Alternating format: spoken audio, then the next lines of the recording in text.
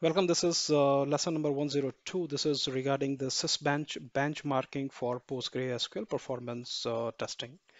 So what is Sysbench? Sysbench is an open source tool that can be used for performing the benchmarking for the operating system, as well as some of the databases like PostgreSQL and MySQL. In this case, we are going to perform the performance benchmarking for PostgreSQL using some dummy data that we'll be creating during course of this. So I have Postgre 13 already installed on EC2 instance. Now I'm just going to switch to user Postgre operating system user. Then I'm going to use the curl.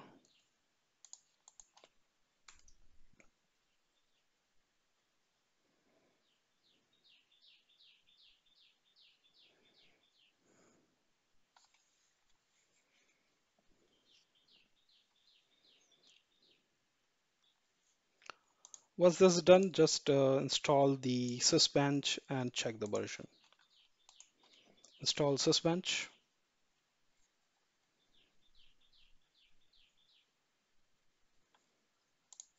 Check the version.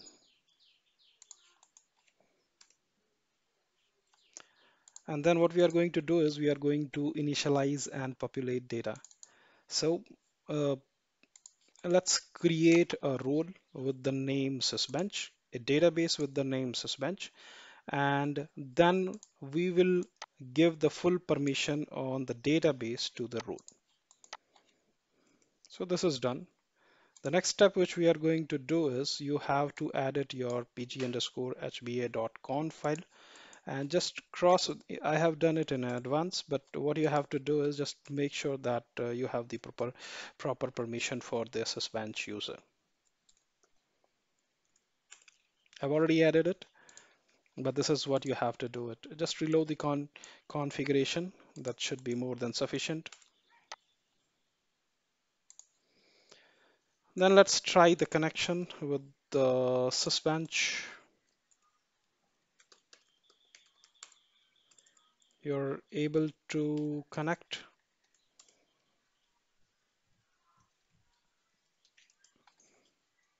Just try connecting to Sysbench.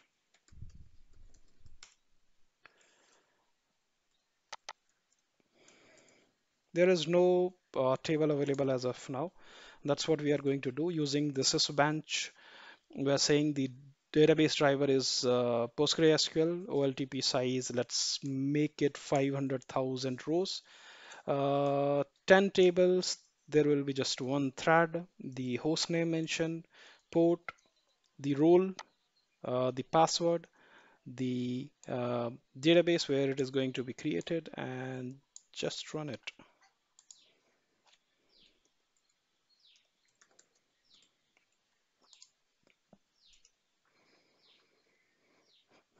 Though in the real scenario, when you do it, you have to increase the number of threads so that you can see how it is behaving. But this is just a demo environment. And what it is going to do is using just one thread, you have to just increase the number of thread, number of rows just to see how it behaves.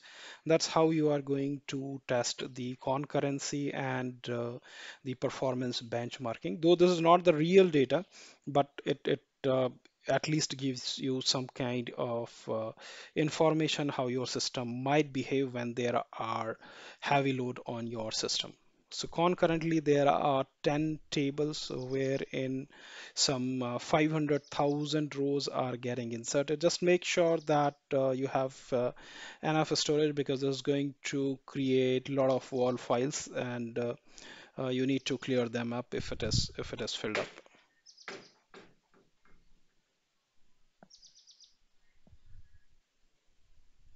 You can see that 8 tables with the 8 indexes created on them, they are being generated.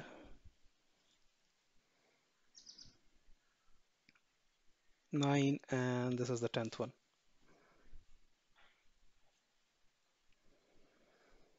The tables which are being created, they are with the name sbtest1 to sbtest10. There are no reads. It is just the write. You can see there is some other value also.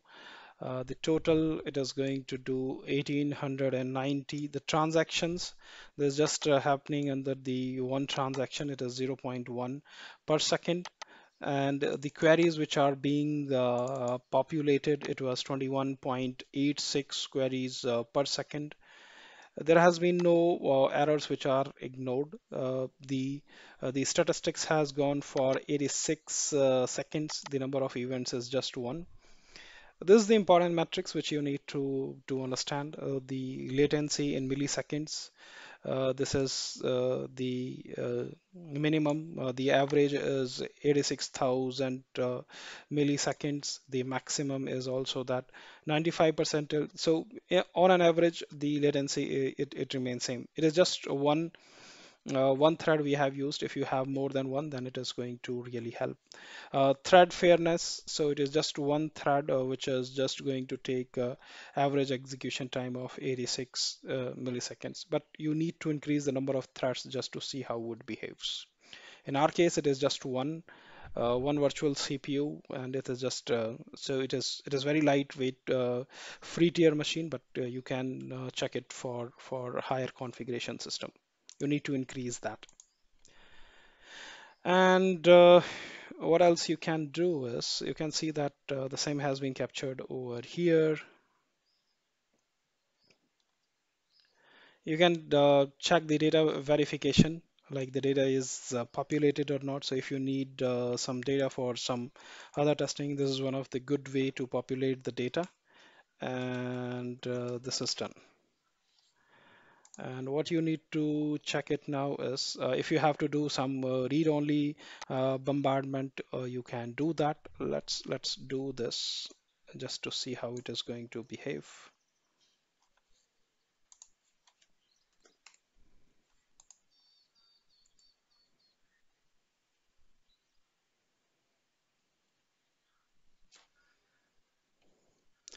I've initiated it with 10 threads, though in reality there will not be that much of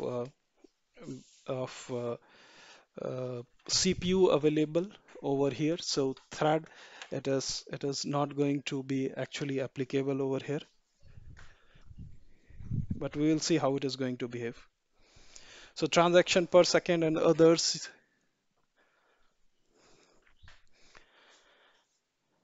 threads started, transaction per seconds you can see.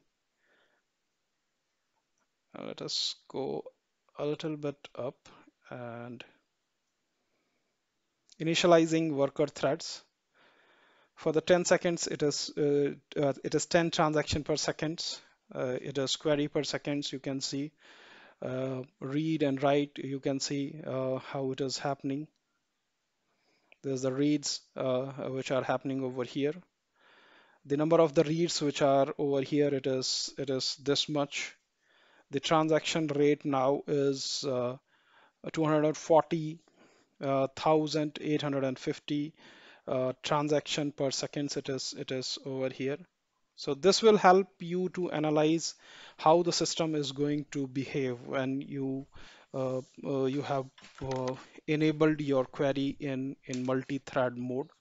So it is good to find out the um, latency, the total statistics, and you have a lot of information over here. What are the reads which are happening? What are the writes and other information? With different settings, you can find out how it is going to behave. So this was done with running the test with the number of threads 10. Report intermediate results every 10 seconds. It is going to display the result, and initializing random number generated from the current time. The last one, you can check it like this.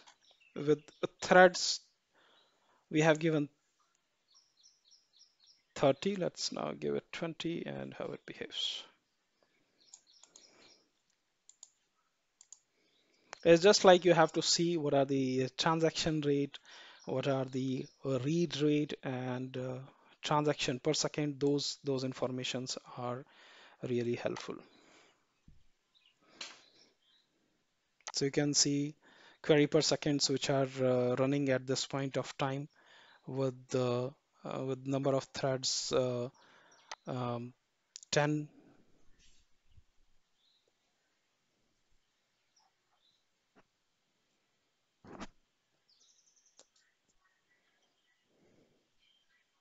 So you need to compare the data with respect to um, the information which you captured earlier and now.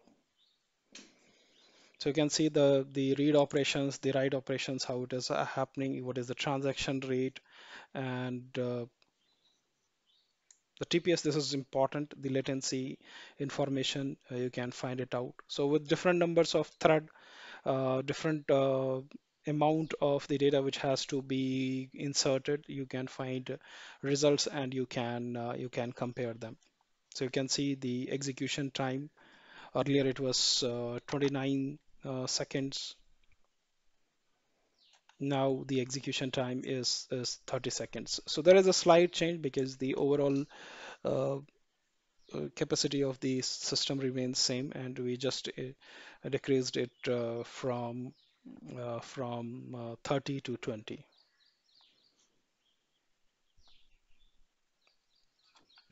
So a lot of informations to check the transaction, the queries, the reconnects if it is happening. So you can see the information is over here.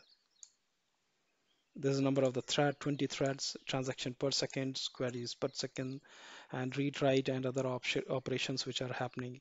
The latency in terms of the percentage, it is 95%. And the earlier also it has been 95%. It is just we change the thread from 10 to 20.